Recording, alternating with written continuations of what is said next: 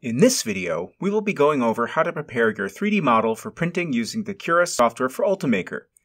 First, it's important to note that the Cura software is just for preparing existing models, not creating them. If you want to create a model for printing, you should look at online tools like Tinkercad or software like SketchUp, Meshmixer, or Blender. Once you've got your model, click on the folder icon to find your file on your computer.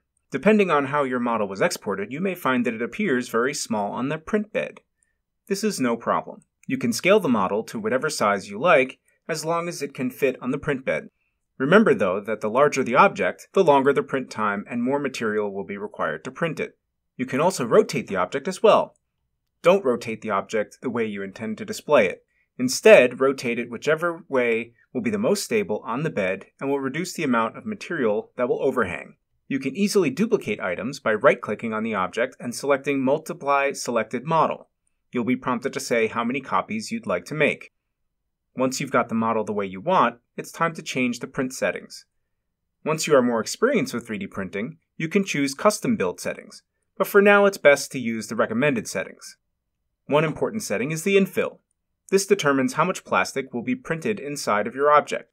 Generally, the interior of your piece will be mostly air, and you should leave the infill around 20% unless you have an important reason to increase it.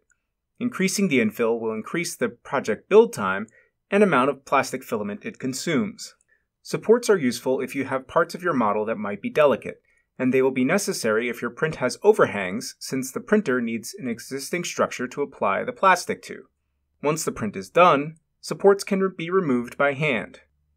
Adhesion helps keep the print fixed to the plate during printing. While not necessary, adhesions like a raft will provide valuable stability.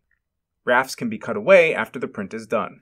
Once you've chosen your settings, you can click Slice. You should see an estimated printing time. Click Save to File.